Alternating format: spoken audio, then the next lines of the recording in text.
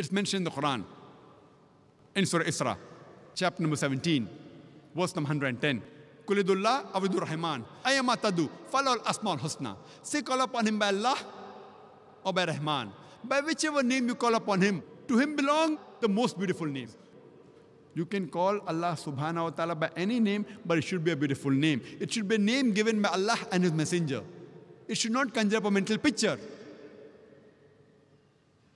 And there are no less than 99 different attributes given to Allah subhanahu wa ta'ala.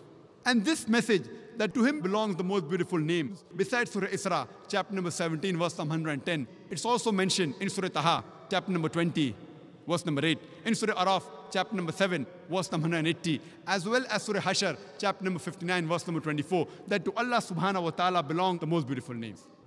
And if we read the Quran, there are no less than 99 different attributes given to Allah subhanahu wa ta'ala. For example, Ar-Rahman, Ar-Rahim, Al-Hakeem, most merciful, most gracious, most wise, no less than 99. And the crowning one, it is Allah.